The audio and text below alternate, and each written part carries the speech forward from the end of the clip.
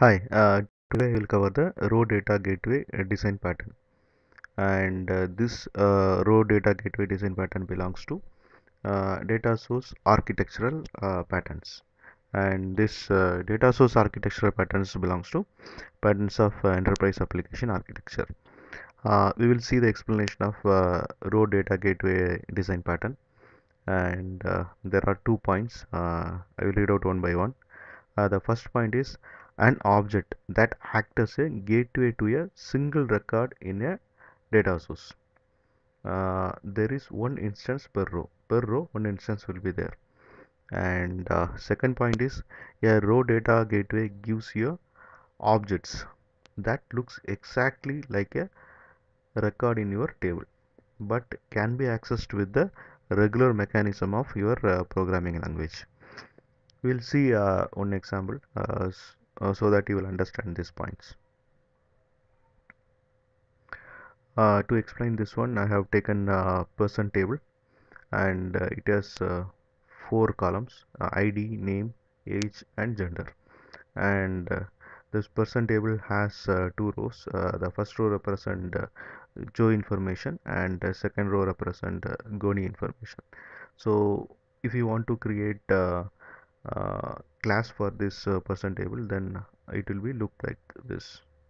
This is a person class. It will have ID, age, name, and gender, and this class will be mapped to person table. And as per this row data gateway pattern, and an object that acts as a gateway to a single record in data source, and there is only one instance per row. So now currently we have 2 rows. uh, First row represent the Joe, second row represent Goni. uh, so if we create object out of this first row, it will look like this: Joe 23 male, the first person object. And if you create object of second row, it will look like this: Goni 28 male. And this object represent this second row, and this object represent the first row. So for each row, each row, one instance will be there. So as per this design pattern, an object acts as a gateway to a single record. In this case, this object acts as a gateway to this Joe record, and this Goni object, this Goni person object, acts as a gateway to this record, this Goni record in the person table. Okay. And second point, a raw data gateway gives you an object that looks exactly like a record in your table. So if you see this one, this object, whatever values are there, it exactly like a first row in the person table. Okay. And how it works,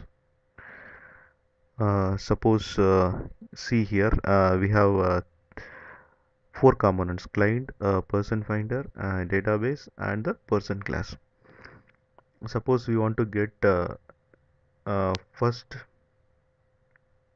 row from the person table, and we want to create person object out of it. So it will be like this: client will create a new person finder, and then it calls the find method in the person finder.